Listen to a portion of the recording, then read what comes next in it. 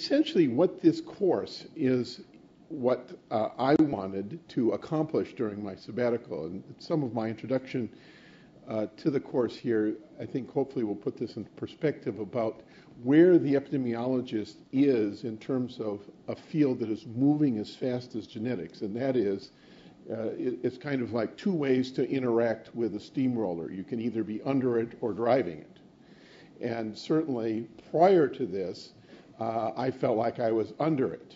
So let me just give you some perspectives, just to say, in terms of conflicts of interest, I don't have any, or Dr. Morello has no interest in many of the genomics companies, et cetera, but we do make cakes.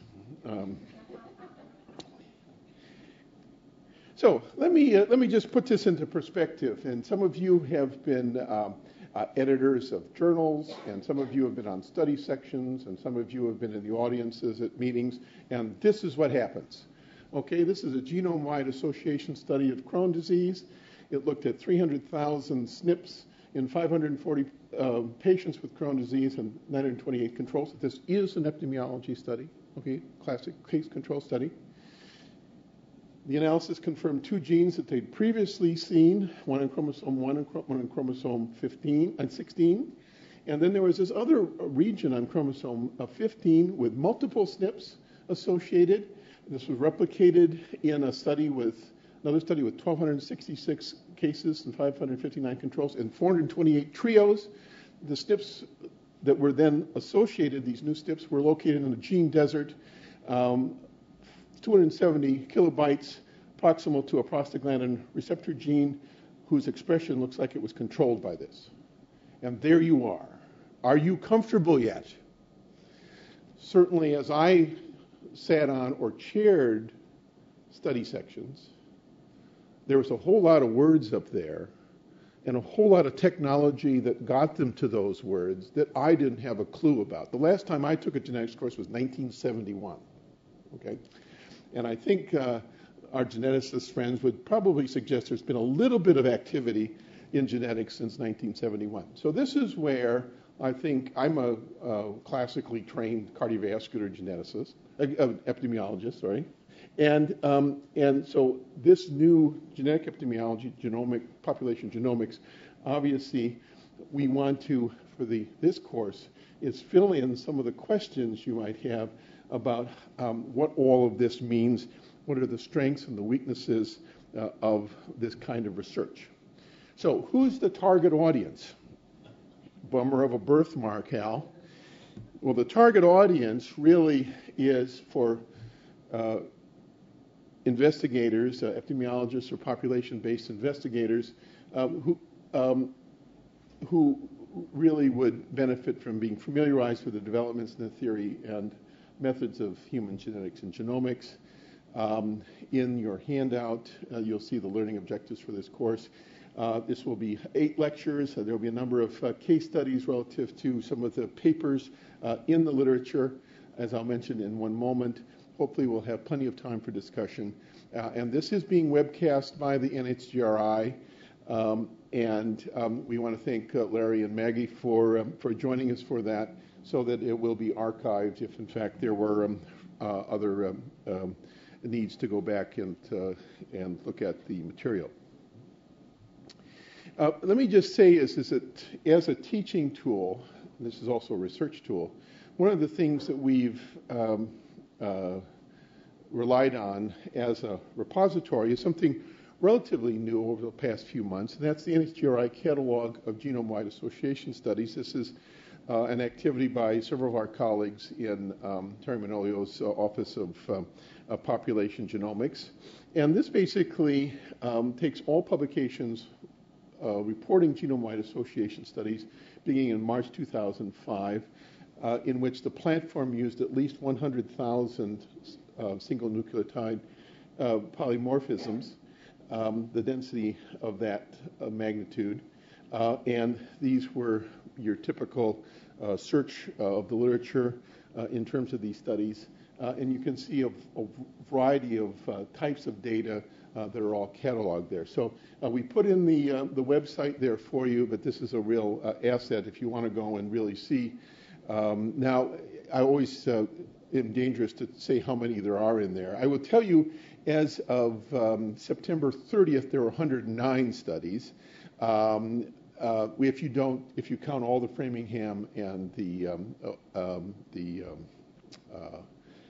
and a couple of others that were multiple studies in one, but again, now it's probably closer to 150 or something as this field moves along very rapidly.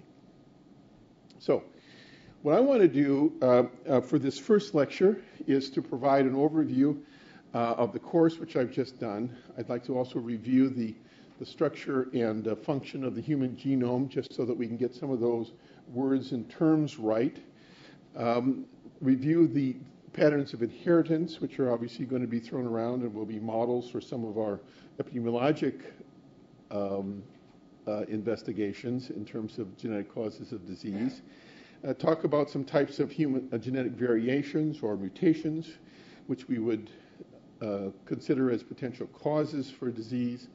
And then at the end, identify some online informatics resources which talk about the genotype and phenotype of human genetic variants. And a couple of them, I think, should be certainly on your favorite button on your computer. So let's start with talking a little bit about the basic genetics. And genetics is the science of inheritance. It's about 100 years old. The genetic code, of course, begins with Watson and Crick describing the double helix, and that is a little over 50 years old.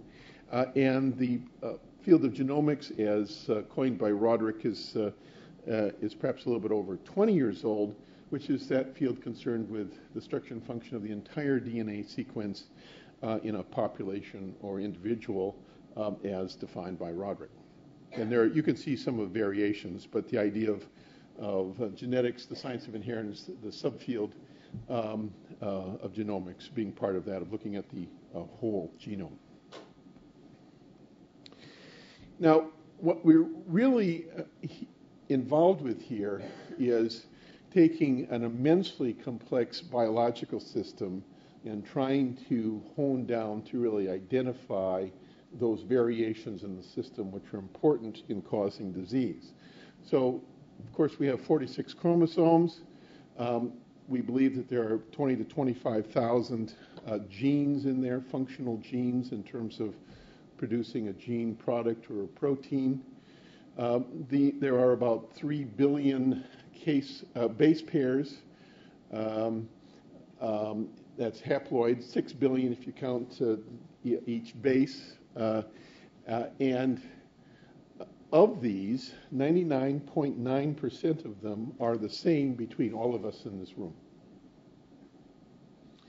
However, if you've got 3 billion base pairs, 0.1%, 1 in 1,000, still leaves a lot of variation. And so that's where the money is in terms of identifying those variants that may be related to disease.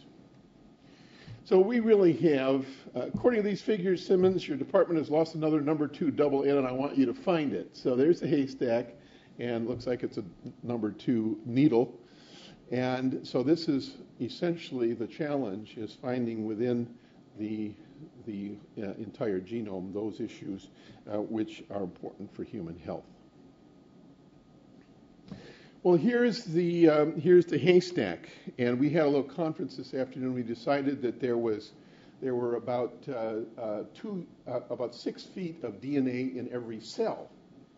So can you imagine how many cells you have? So each of you have enough DNA to go from here to Bethesda, or maybe further.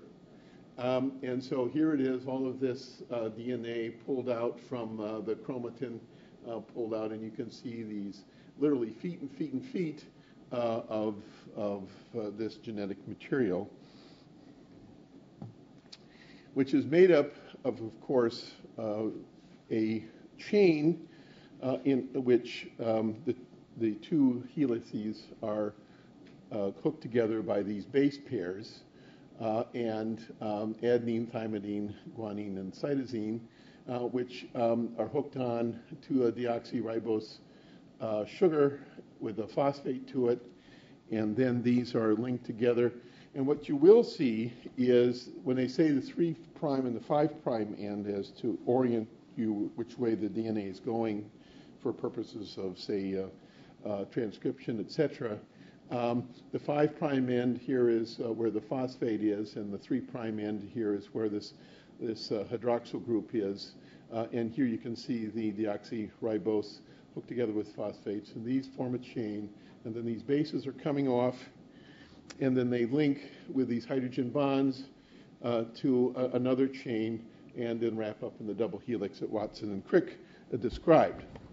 And the importance of these hydrogen bonds, obviously, is that these are relatively weak bonds, which can separate and go back together. And that's important because that's how DNA replicates. So this is what we're talking about, is little variations within literally a single base pair unit affecting the structure of what they encode, and that, in fact, going on to cause disease. So that what you'll see in the literature, certainly in the genome-wide association study literature, are a variety of terms: exons, introns, and a whole bunch of regulatory elements, promoters, the poly A tail, enhancers, silencers, and the control regions. And the point is that each of these have a meaning. Exons are the part which actually encodes, usually in several different segments of protein, the actual parts of the gene product or the protein. Introns are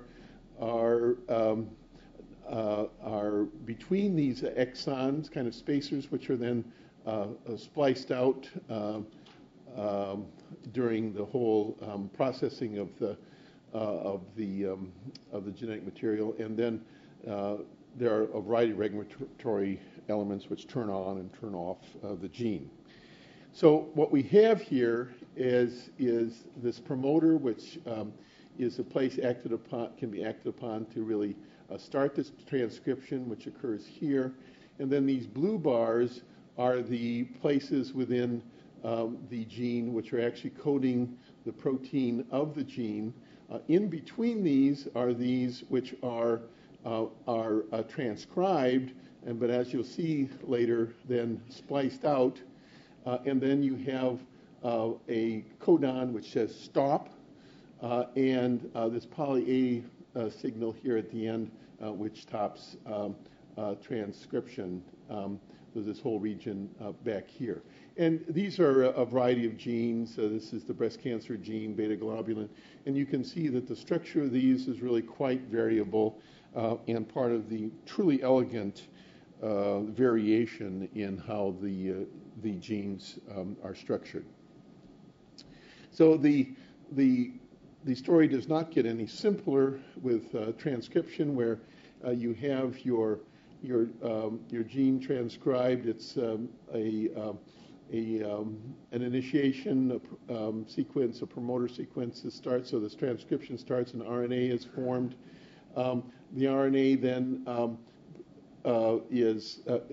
goes along and is a process where these intron areas are then spliced out, leaving then your RNA ready for translation out into the cytosol, where the ribosomes then make the protein products. And so the point is that you have a lot of places to start and to finish, and the structure and these splices, a lot more than just a little code that is read out in some way, but a lot of other elements that could be varying, that could alter how that gene product is produced. And we're going to talk about later with, for example, the GWAS study that I showed you on Crohn's disease. There's a gene out here in the gene desert. Well, there doesn't seem to be any known exons out there that encode anything. What is happening with this polymorphism? Well, again, you can see that many of these regulatory elements, et cetera, may be where that gene is acting, and just important to understand that some of these other things act there and could be targets for variation. So the genetic code then, attributable to Watts and Crick, are those sequences of the 4 DNA pairs that are translated in triplets. So what you have is the triplets as 64 codons, each which encode an amino acid with the exception of some stop codons. So this is a genetic code, the 64 variations of a triplet, each of which could be one of 4 bases. Some of the 20 amino acids, therefore, there are only 20 amino acids that make up proteins, which are encoded by this. So obviously, you have 64 and 20. There's more than one codon will encode some of the amino acids.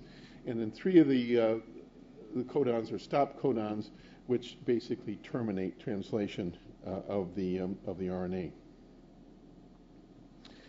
Now, there are a variety of opportunities to have variants in there. One could argue some of these variants are deleterious and may be called mutations, but this could occur at the level of the whole genome, at the level of the chromosome, and at the level of the gene. You can see here examples of, obviously, trisomy 21 is actually having 3 chromosome 21, so you'll have chromosome segregation.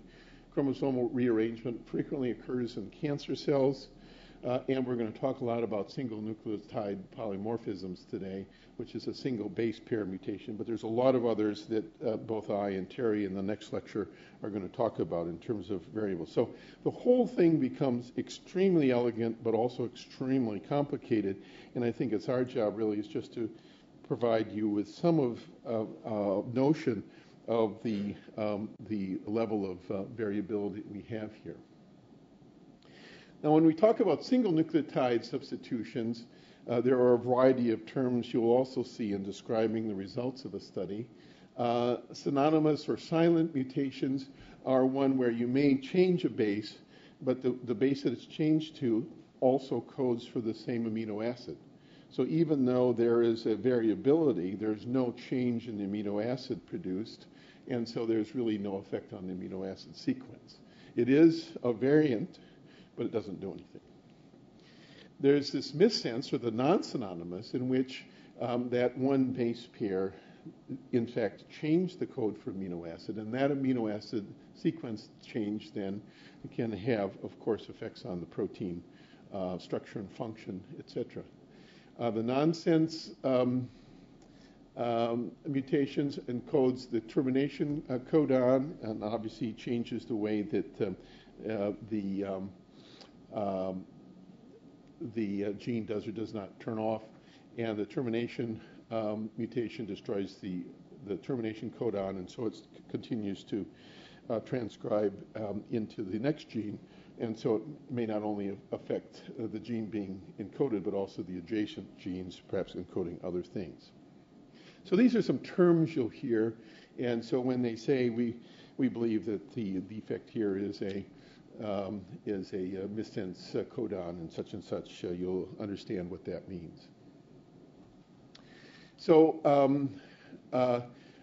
obviously this is the genetic code. This would encode a series of amino acids which would be translated into protein.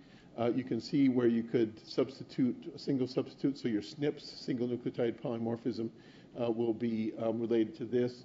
You can also have deletions or insertions, in which, and of course, this will cause a frame shift, so that since these are in triplets, all of them will be different, and of course, then the protein and the amino acids translated here will be obviously totally different than the amino acids translated here, and obviously cause perhaps a dysfunctional protein.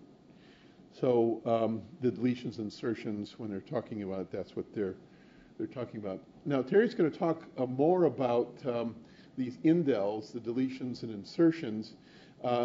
Some of them are simple. They only involve a short segment of DNA and perhaps only affect two alleles where the deletion or insertion occurs. Some of them are much more complex.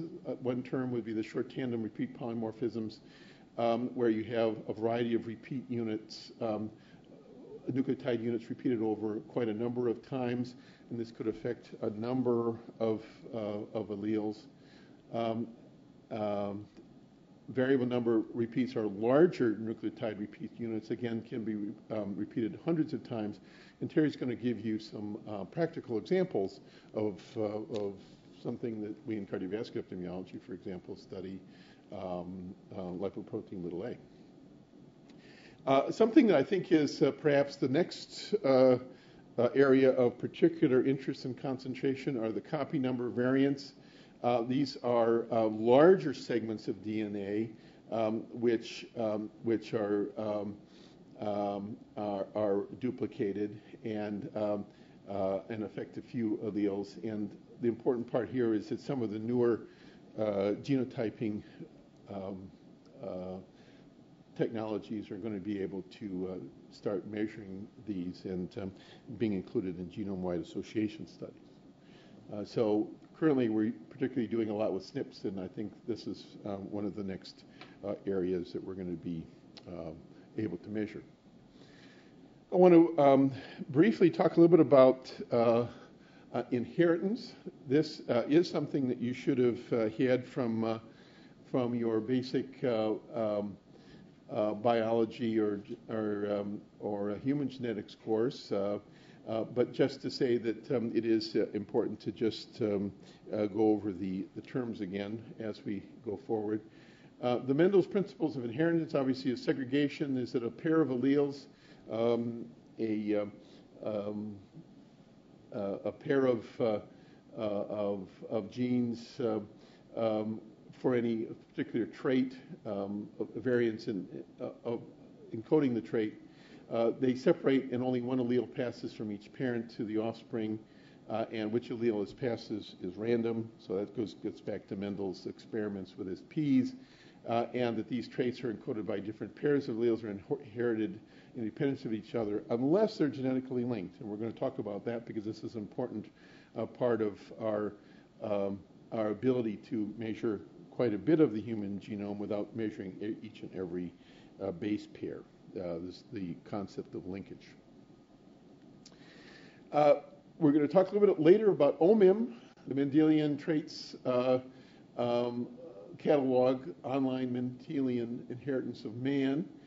And at least of last summer, this was the number of autosomal genes that are listed in that catalog. There's X-linked genes, there's a few Y-linked genes, and some mitochondrial genes. We'll talk about the inheritance patterns of each of these. But you can see, obviously, most of them are autosomal and X-linked, and each of these would have inheritance patterns. So what classically we've been talking about, let's say up to, what would you say, the late 1990s, perhaps, would be more of a Mendelian disease pattern, perhaps maybe earlier than that, would be conditions which are caused almost entirely by a single major gene. So when we talk about a Mendelian disorder, it's one of those major gene disorders.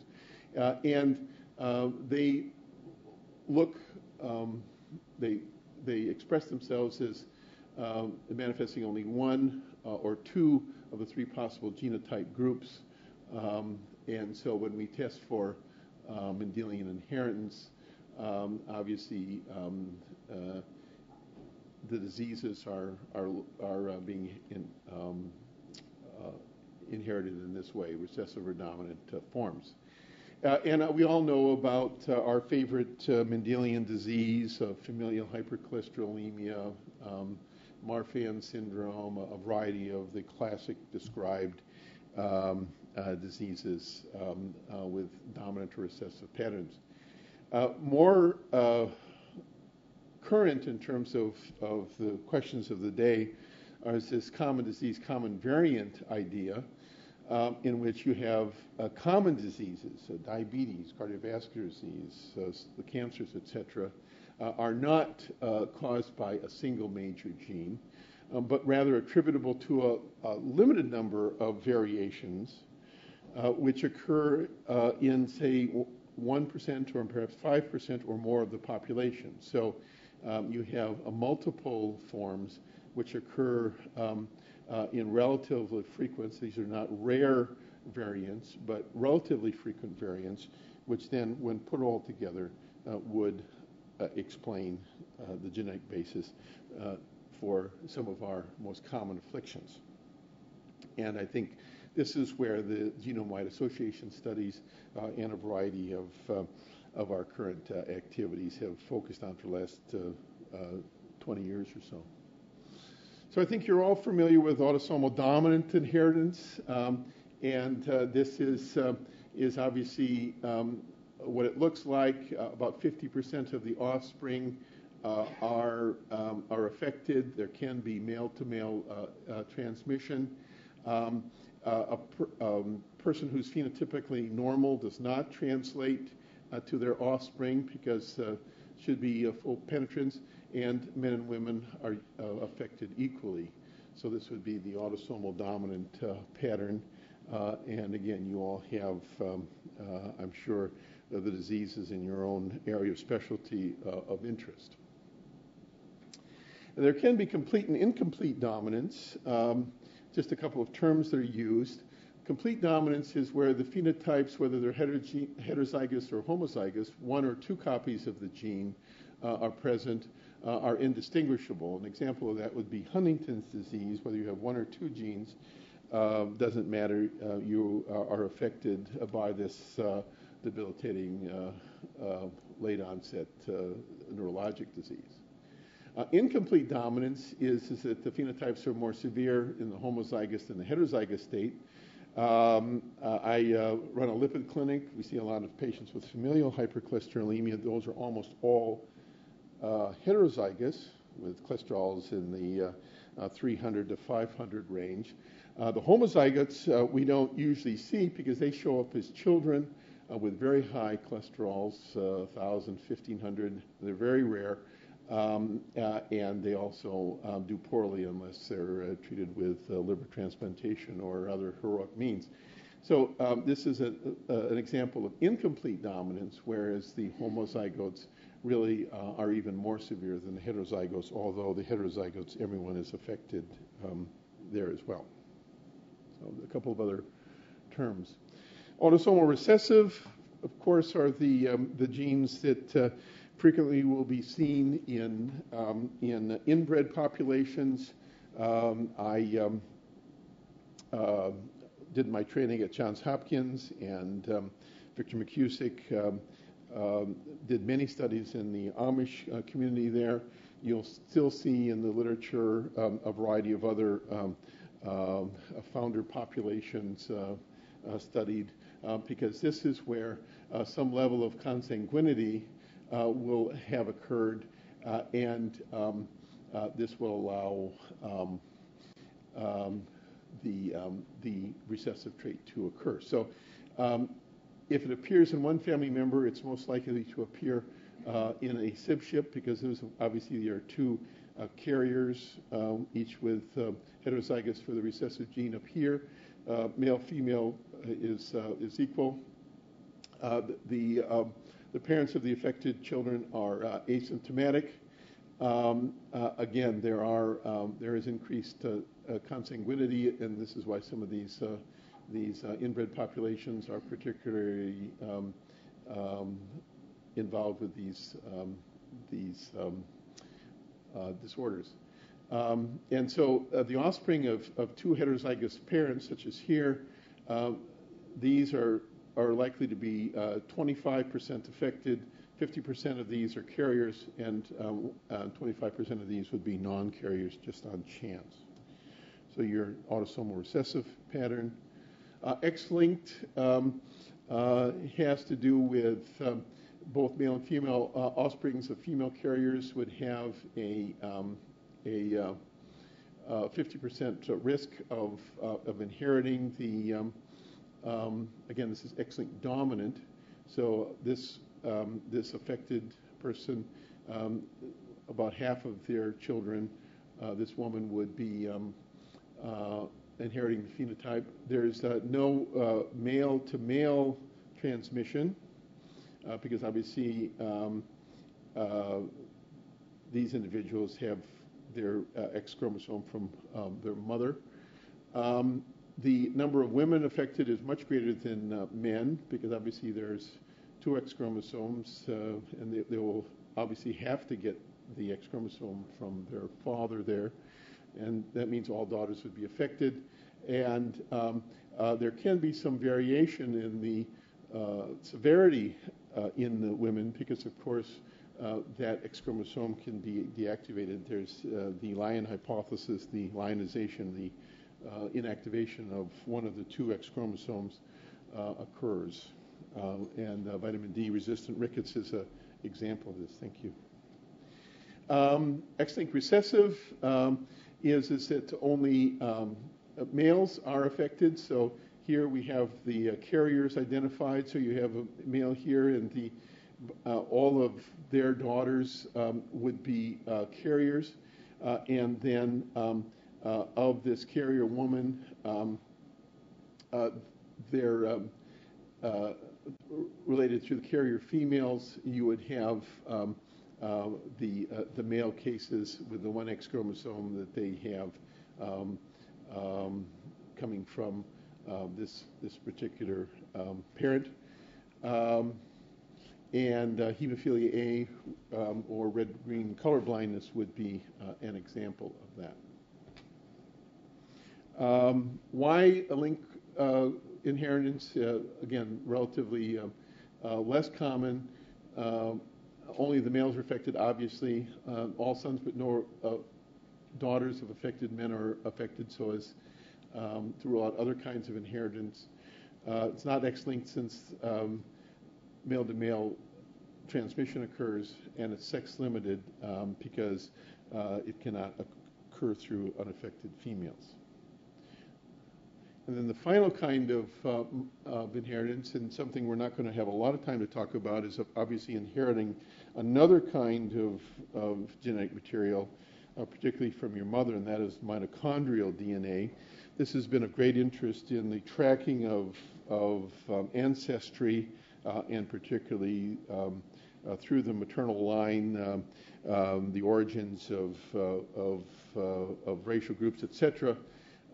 This inheritance is matrilineal, so it does not go through the, even though this individual would be affected with mitochondrial DNA from his mother, he does not pass it on. The mother passes it on to all of the children, both men and women. So having said that, one might say that the rules of inheritance look quite tidy.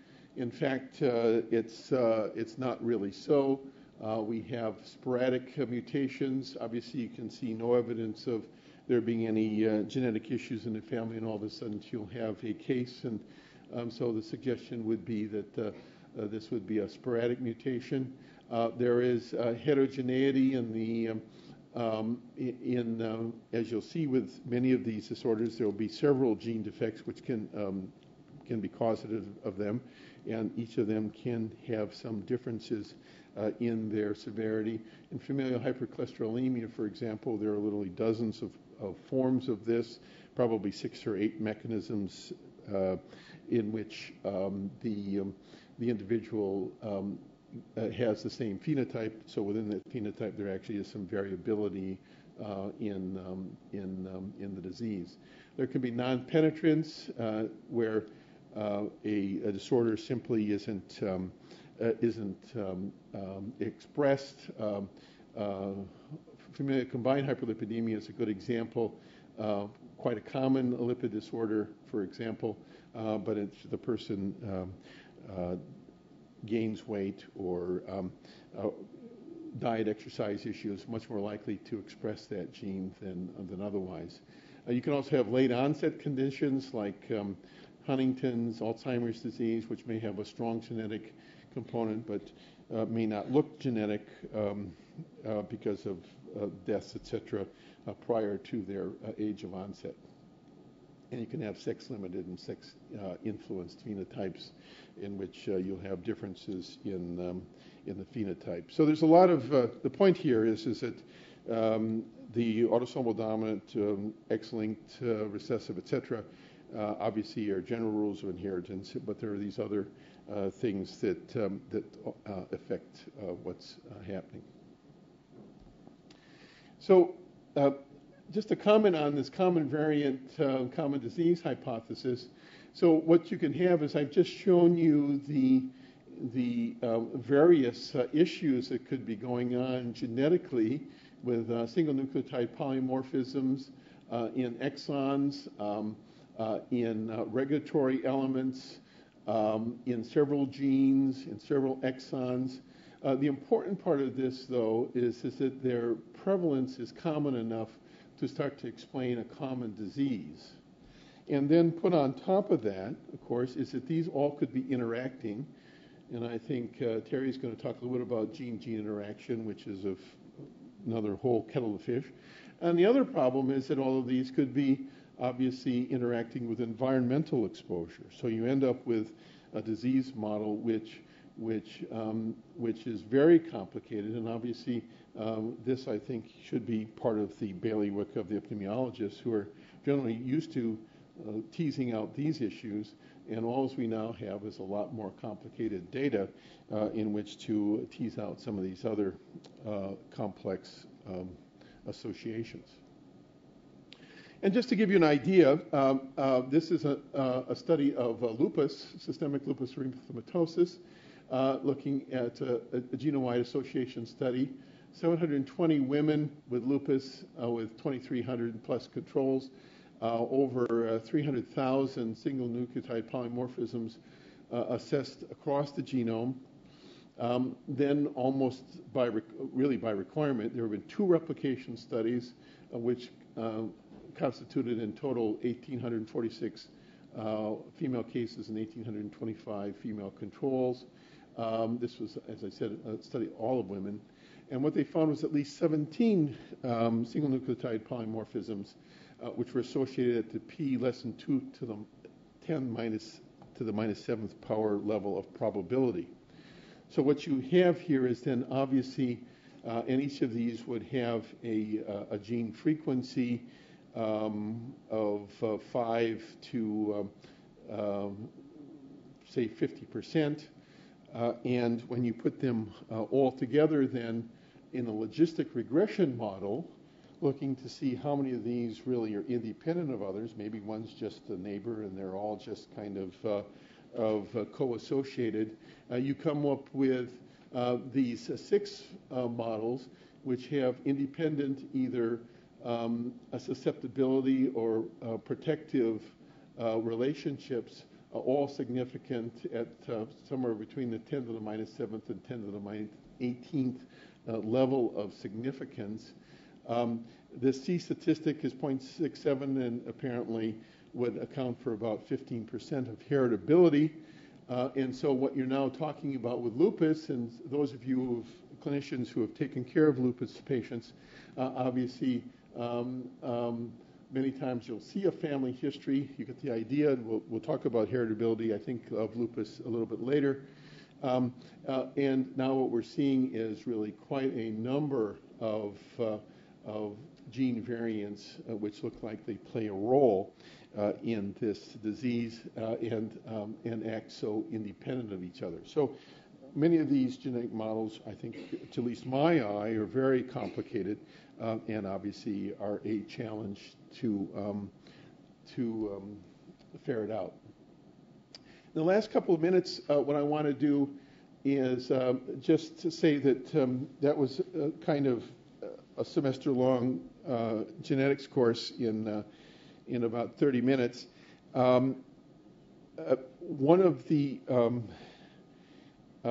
important aspects of some of that basic genetics is that there are informatics resources which have then taken all of that complexity and now is accessible online. I think I've used the wrong colors here, but basically are now all available through the National Center for Biotechnology Information of the National Library of Medicine. And Terry and I took a day-long course on bioinformatics. I think we were the geriatric set in that course. I think everybody was more facile with computers than we were by a long shot. But the NCBI has a variety of resources, and particularly OMIM and perhaps GeneBank are something that you can very readily then go and identify the polymorphisms, et cetera, that were maybe in a paper, maybe identified in one of your studies, or maybe something that you would like to have measured in one of your studies in which you've had the wherewithal to collect DNA, informed consent, et cetera. And so we just wanted to list those, and we're going to talk a little bit about each one of them.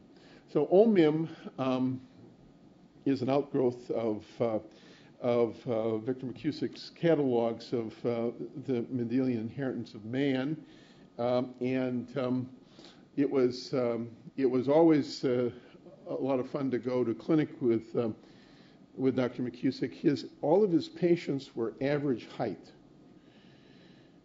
Unfortunately, they were either 4 feet tall or 7 feet tall, because his two areas of studies was achondroplastic dwarfs or Marfan syndrome. So on the average, everybody was about 5.5 feet tall, but they were all in between. So OMIM is a catalog of human genes and genetic disorders, and I think Terry and I would agree that if you want to know one online resource, this is the one. It's got concise information on most of the human conditions which have a known genetic basis, pictures, full citations, etc. Other materials are available in the GeneBank, and some of these, I think, for at least in my simplistic computer skills, are truly amazing collections of all the publicly available DNA and protein sequences, not only in humans, but down to the roundworm, etc. Again, a huge number of records, description of the sequence, the references, and this is all generated by the submitter, who basically, it's kind of like a Wikipedia kind of activity where each of these is put in by a submitter.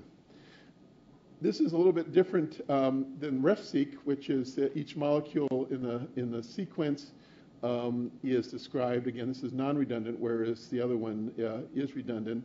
It's linked to the nucleotide protein sequences in GeneBank, and it's updated by NCBI staff. DB-SNP identifies the 6.2 million currently known single nucleotide polymorphisms. This is obviously changing every day. We believe there's up to 10 million of them available, and over 200,000 of them are within genes. So these are related. So another resource for you. So finally, from 1900 to the present, human genetics, Mendelian disorders, still current. So the things I talked about are still obviously relevant to the practice of human clinical genetics, et cetera. 1953, obviously, molecular genetics, structure and function of the human genome, obviously building on really what we're talking about. 1980 to the present would be really description of the gene variants and candidate gene studies, including in the epidemiologic literature, and about 2003 to the present, sequencing of the entire human genome, and now more recently, human genome. They all build on each other. They all build on the structure and function of the human gene, and at some point, certainly in the plausibility parts of your discussions, you're going to need to talk about. But in the end, here's the problem. You're drinking from the fire hose. A concept that has come up in the genetics quite a bit is that too much data, and obviously one of the things we need to tell you about is how to measure some of these things so you can boil the data down to something that we can all study on our study populations. Okay. I think we have time for questions.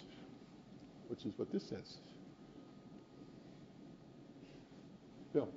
What's thought to be the purpose of the intron? Why would you not just want to have a sequence of proteins and not have to clip those out to make an RNA? You have to use I'm sorry. Thank you for reminding me. Actually, we want to, the questioner should, maybe, Phil, why don't you ask your good question again? So what's thought to be the purpose of introns? I guess is this a religious question? Go ahead. Neither of us is, and I need a microphone too, but neither of us is a molecular geneticist, and we're not going to be of much help. Nobody quite knows. It used to be thought they were just sort of junk DNA that's in there, and it just has to be spliced out. It probably has to do with the stability of the messenger RNA and how it is sort of moves from the nucleus out into the nuclear, out of the nuclear membrane and into the cytoplasm to be translated. Because it seems as though changes in the introns actually are not silent, and they do affect both the way that the exons splice as well as the speed with which the translation and transcription occur. So it probably has to do with folding of the DNA transcript, essentially. But I don't know, and I don't know that there are many who know exactly what it is. I think it is interesting to look at the intron structure of some of the known genes. It's really quite variable. If you looked at that BRCA gene, there's just the exons were very small, and there's a whole bunch of them. There's a lot of introns there. You just wonder if it had also something to do with perhaps the evolutionary facileness as well. In other words, the ability to have variation because you can then mix and match and all these little bits of proteins rather than really relying on just one big chunk. But I don't know the answer either. Yeah, and they also clearly the introns allow for alternative splicing, so that you can take out different pieces of the exons. So maybe you'd have the first 5 exons, and then you might skip 6 or 7, and then go to 8. And the way that the cell knows to do that probably has a lot to do with the molecular structure of that molecule that the introns help to define. Having read all these GWAS, it was almost like in the beginning, as it was kind of an apology if someone found a gene in an intron and it was, oh, this can't be real. And by the time 2 years went on, it didn't seem like that they were saying that anymore, that they'd seen this so often that it was really something that was very important in terms of variation. Another question? Most